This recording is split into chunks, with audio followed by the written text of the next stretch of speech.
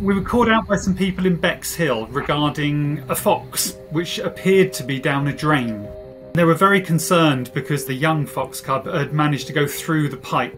The mum was still around, wandering around, and clearly she knew the fox cub was down the drain. Well, we're East Sussex Wildlife Rescue and Ambulance Service. We're a community charity.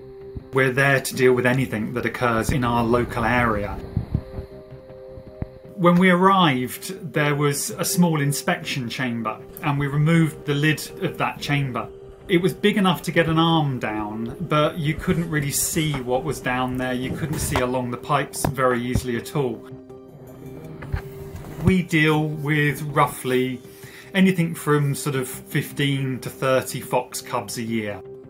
This was quite an unusual one to actually have it underground in a pipe.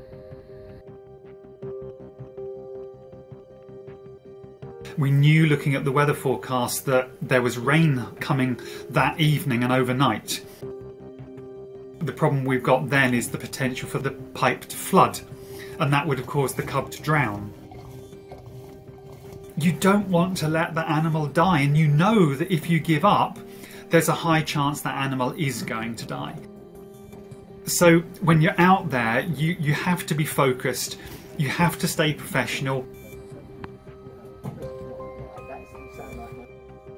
We literally just had to lie there with our arm and hand down the inspection chamber and just had to wait for the fox cub to come to us.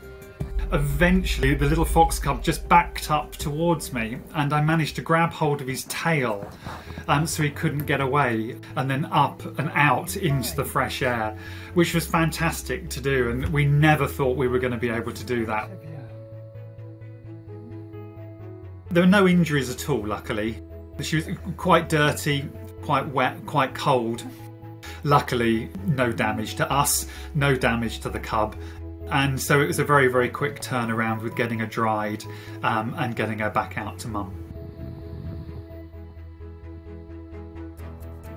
Once we actually got the cub out, we brought him back to our rescue centre. So we had to check him. And then once he was okay, we took him straight back again.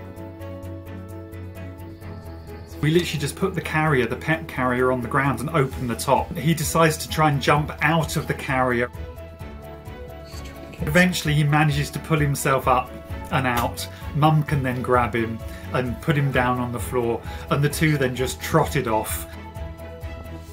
But there's nothing better when you're doing wildlife rescue to reunite a youngster with its mum. You know, it's a perfect ending to an amazing rescue.